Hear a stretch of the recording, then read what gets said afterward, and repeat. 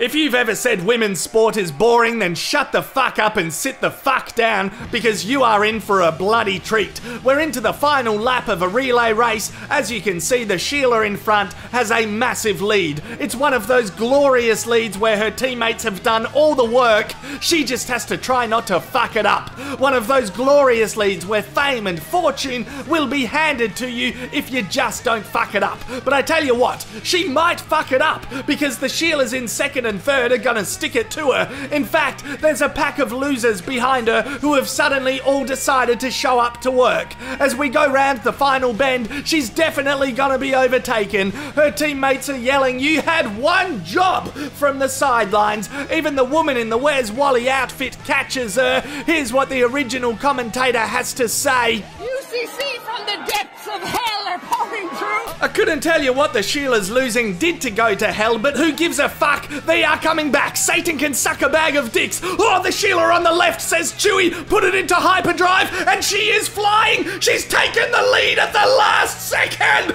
Oh, face plants the ground. Does not give two shits.